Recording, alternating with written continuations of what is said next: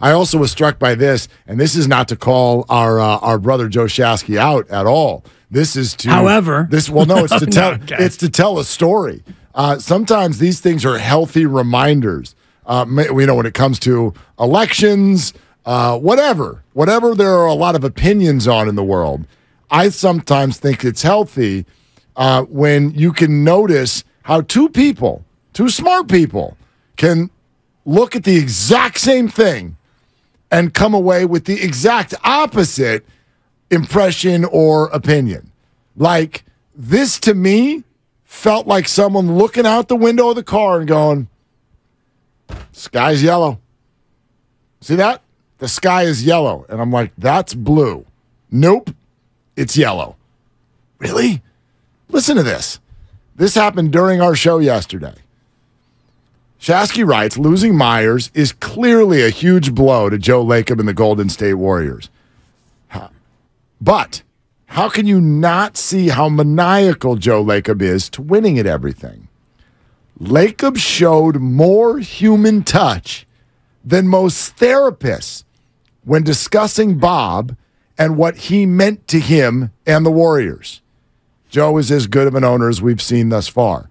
I don't have an issue with sentence 1 or 3, and I don't have an issue with sentence 3. He's absolutely right about those two things. But sentence 2, Lacob showed more human touch than most therapists when discussing Bob and what he meant to him and the Warriors. I'm not going to sit here and tell you I understand it, because I don't. It's not in me to do that. And I'm so competitive, and I know he is too. It's a really hard thing for me to understand why, but it's really not for me to understand why. I just want him to be happy. I'm like, right. That felt like was the not opposite of human touch to me. And I would imagine that that's not the part that Joe is referring to in terms of human touch. There were parts where he talked about how great Bob was. Well, sure. And he was effusive in his praise for Bob Myers at times.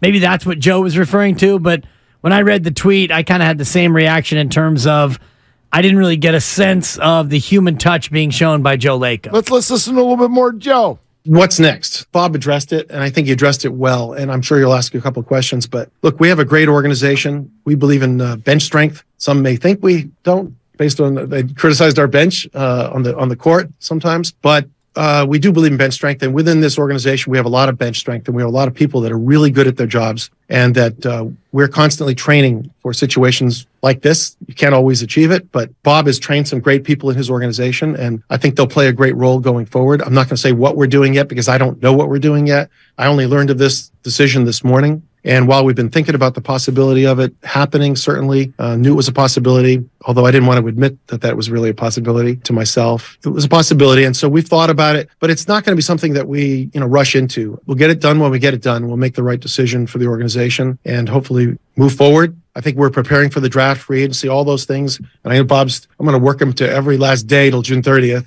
to be involved here, whether he knows it or not. Yeah. Oh. So he'll be here for that. And I didn't know. That's fine. Yeah. That's the way it's going to be. So I think we'll be prepared, and we'll go forward, and it'll be good. I am just overwhelmed by the human touch and compassion from that exchange. Overwhelmed. I'm almost That crying. was even more cringy hearing it for the 5th time. Thank you. When Bob, it's an awkward laugh.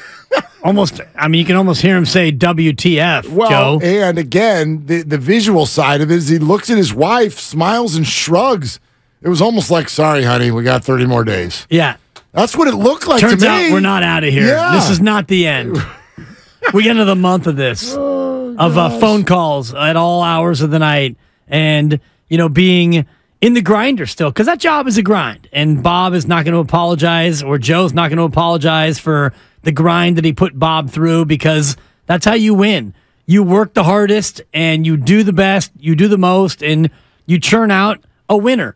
And that's what Bob did underneath Joe Lacob, and that's what Joe will demand of his replacement. Let's keep going with you at 888-957-9570. How about Carlito in Alameda? Hey, Carlito, what are you doing? Hey, fellas, I'm enjoying a beer. Yeah. I'm going to talk about this. Yeah. Beer? Look, I think the ownership thing is being a little overstated. I think when we compare, historical owners such as Al Davis, Jerry Jones, I think those owners are probably known as a little more difficult than Joe Lacob. I think, in a sense, Bob wants to quit while he's ahead because no matter what, I mean, the end of the dynasty is coming. Thank you. Oh, wow, that was very respectful. Yeah. And thank you, Thanks. Carlito, for the call. Thanks. It'll never not be funny. You can play it a million times. It'll never not be funny. Al Davis is, tougher than Joe Lacob. Maybe. Or is it just more public? I mean, I'll give you an example. I've heard this 100 times behind the scenes. I wonder if you've ever heard it, right? So there's Bobby Knight. Bobby Knight would throw chairs across the basketball court. He was caught on Just video. once. Yeah, caught on video hitting a kid one time. He choked a guy. All right, so there was that. You ever heard anything like that about Coach Krzyzewski?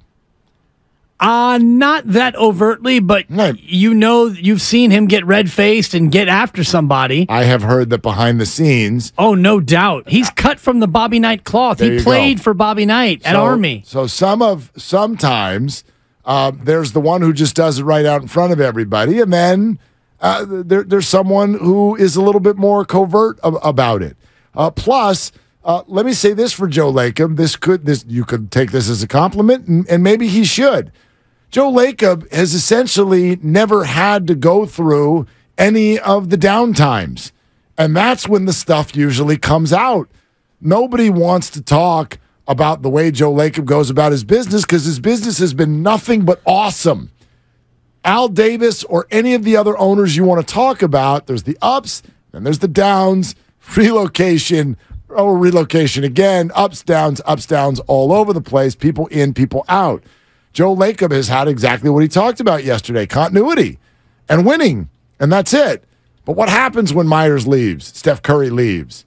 What then? Are we going to learn a little bit more about it? So, Joe Lacob is not those guys. Maybe he is. I feel like we know a little bit more, or we're talking a little bit more about it today than we have in the past. I've heard people say he's hard to work for. A lot of bosses are hard to work for. But to me, we got a little bit of a window, a little bit of a glimpse of it yesterday. That's all. I think we've known all along that it's there, and now I do believe that Joe Lacob is square front and center in terms of what are you going to do now as far as moving this thing forward, because coming up in X amount of time, you're going to have to deal with life without Steph, without Clay, without Draymond. Those guys are all in their mid-30s. Steph is approaching his late 30s, and you don't usually play in the NBA past 37, 38. You get to Udonis Haslem, the oldest player in the association, might be 40. He's not the player that he once was. So no matter what you do from here going forward with the GM spot, the president of basketball operations spot, you're going to have to do something about your roster. And whoever takes that job, their number one task going forward is going to be to try to make this thing relevant and successful and all the rest of it, because we all know as Warriors fans who've been around long enough to have remembered the lean years are more prevalent than the winning years for any organization. Sure, of course. That's the way it works. And that's kind of what I mean. Like, I'm not sitting here telling you that the Warriors can't be good in 5 years. For the life of me, I don't see how, unless another amazing, generational, NBA-changing player is just there, and somehow they're able to acquire said player and build more continuity with a whole new roster. Like, I don't think of many situations in the NBA where that's happened overnight. And what's really funny is a lot of people who buy what Joe is saying have literally said that this year disproved the myth that they were selling. 2 timelines, Dibs. Yeah. Got 2 timelines. Steph, Clay, and Dre. And then as soon as that's over, then it's going to be Poole, Wiseman, and Kuminga. A little bit of Moody sprinkled in. And, man, championship again. Bob admitted that they had never used that terminology. That was a media creation, 2 timelines. I'm not talking about the term. I'm talking about the approach. Yeah, the ideology, that sure. was absolutely what they were trying to do. And this year, most of us walked out and went, well, it turns out that was ridiculous. Right. And can't believe we fell for it. And now people are believing that Joe's like, yes, we're going to be amazing next year, and the year after that. As soon as Steph leaves, it's going to be amazing. I don't care what the rules are. Had James That's Wiseman like- been Tim Duncan, I'd buy it. Correct. Because that's how the Spurs did it. Right. Right. They But got a top pick, and they got a generational player, and they kept it rolling. Right. But James is a Pistons. Yeah, he is. And so that's... You were worried there for a second. Yeah, it was. Brought to He's you a by- Pistons off and getting traded.